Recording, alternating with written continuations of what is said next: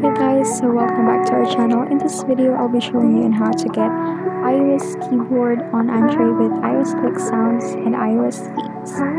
So make sure to watch till the end.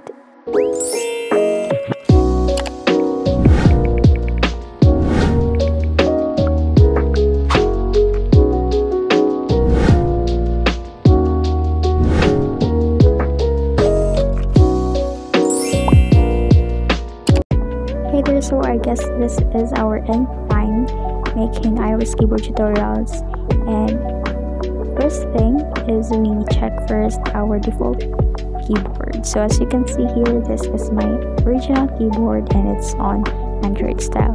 Now this time, open the link on description or in comment section, click that one and you need to download and install this app.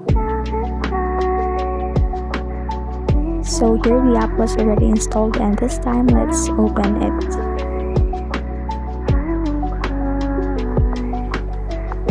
So just a few things here.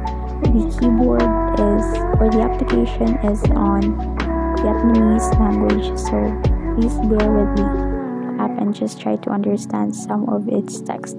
So right now, these are the built-in themes on the application, and also you can customize your own theme and choose which design you want to use, as well as the font text and the click sounds for the keyboard.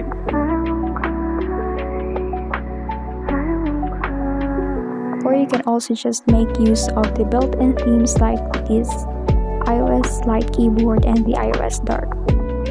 And here are a few options and settings you may want to adjust.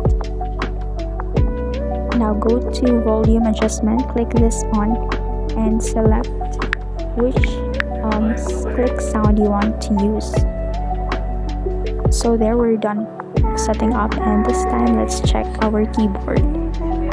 You can also suggest that it's better for you to apply iOS emojis in your device first to get the full iOS emojis in the keyboard.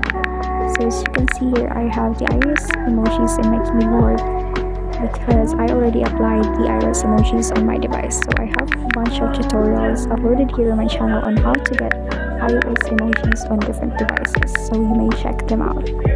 So included in the keyboard is this stylish fonts, iOS emojis, iOS click sounds, and this iOS theme.